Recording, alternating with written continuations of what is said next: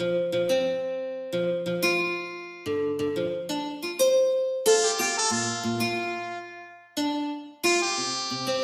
name is D to the N to the G. Of course, we are on Instagram Live, Facebook Live, and my guest this Monday is Karl Murage, CEO of Duchi Lifestyle. Boss Wenyewe, Buddha. Yeah. Of course, we're just getting to understand your brand a little bit more. Duchi, how did you come up with that name? What does it mean? Duchi means awesome. Awesome. It's actually slang. Duchi? It's Duchi. Duchi means awesome to an extent. Super cool. Yeah. Okay.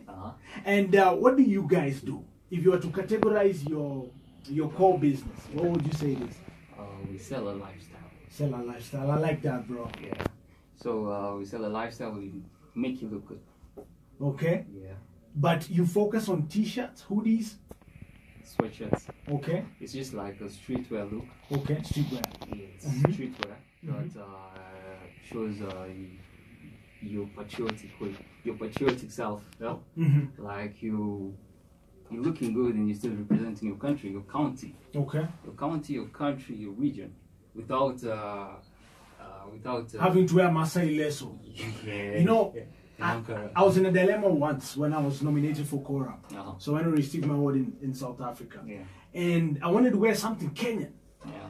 So I didn't know what to wear. For sure I was not gonna go with a Masai Leso or no Kikoi or nothing like that, bro. It's not me. Yeah. So when we Siliba and Garissa and I bought this, you know, these African shirts that have some nice embroidery. You know, if at that point there was Duchi, I'd have been rocking I love Nairobi, you know what I mean? Because that's what I represent. Yeah. But how long has this brand been in existence? Okay, the brand started back in 2010 until now. That's 8 years. Okay, and how have you kept it going? The thing about making a timeless brand is relevant. Is it relevant? Is it going to be, once you're starting a brand, you have to ask yourself, is it going to make sense 5 years from now? And how have you achieved that? How have I achieved that? When I create my designs, I have to include people in my circle, make them feel like they belong to this. Okay, like a movement. It's like a movement. It's not like I'm not selling out my name out there. I'm selling out